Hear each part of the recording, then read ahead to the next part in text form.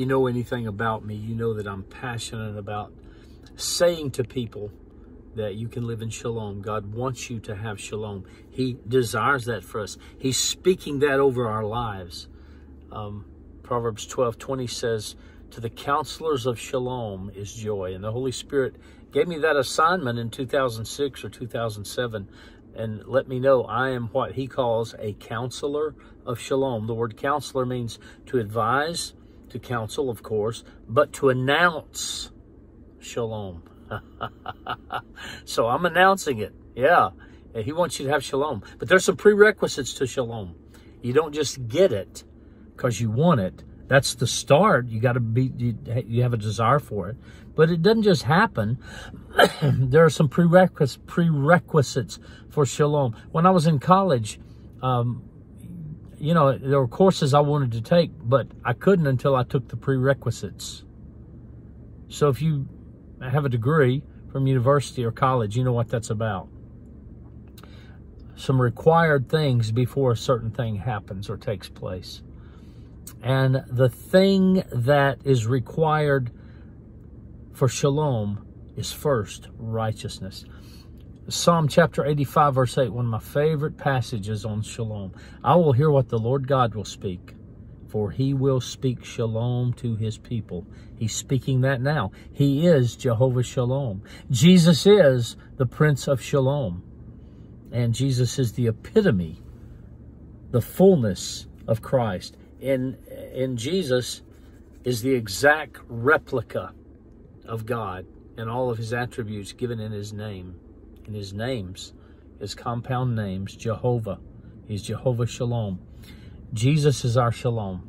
And thank God we can all come into the righteousness of Jesus. And the only hope we have for that righteousness is Jesus. For God made Jesus, who knew no sin, to become sin for us so that we might be made the righteousness of God in him. So that's the first step.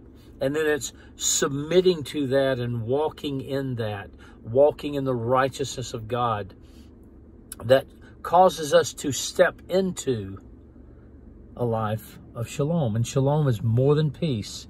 It's peace because life is complete. Life is in order. Life is secure. Life is safe. Life is provided for. All those things are in the Hebrew word shalom. And God wants you to have that. He wants us to have that. I so long for the people that I love to experience the shalom that God has allowed me to live in and experience. When so many things are seemingly going wrong around us, God just envelops us and hovers down over us with what I call a shalom dome. My kids make fun of me for saying that. That's okay. Just as long as you live in it, kids. That's all I want. Psalm 85, verse 8, I will hear what God the Lord will speak, for he will speak peace unto his people, shalom. But don't let them turn again to folly, the verse finishes. And then 2 verses later, it says righteousness and peace. Tsedak, the Hebrew word for righteousness, and shalom have kissed each other. Wow. You got to have the prerequisites in order. You got to have the righteousness of Jesus applied to your life. Then you've got to walk in that righteousness and submit to it and have the blood of Jesus cover your sins when we veer from that righteousness, as we all do. And that's what sin is. Coming short of the righteousness of God. And then shalom can take place. Yes. Wow.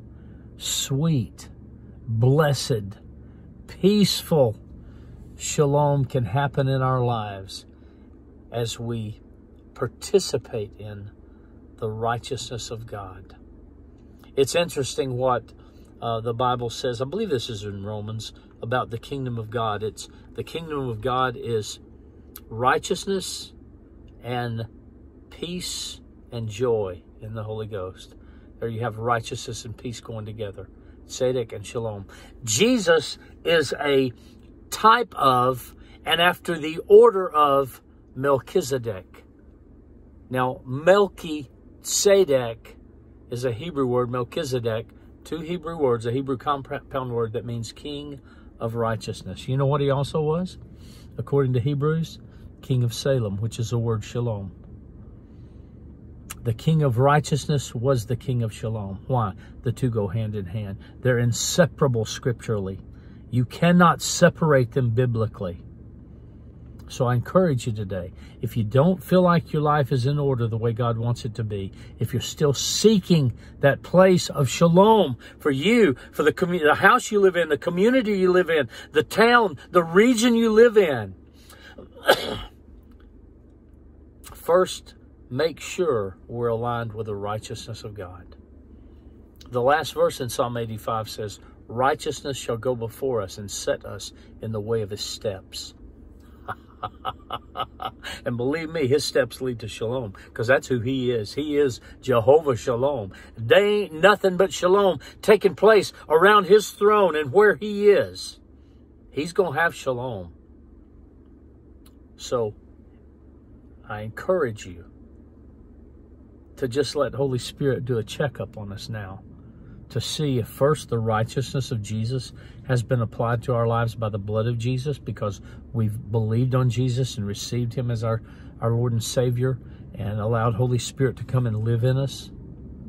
And then by virtue of the fact that we're yielded to the Holy Spirit and walking in the steps of his righteousness, we can step right into and live in that place called Shalom. That city called Salem. Again, an English transliteration of the Hebrew word shalom. Shalom to you.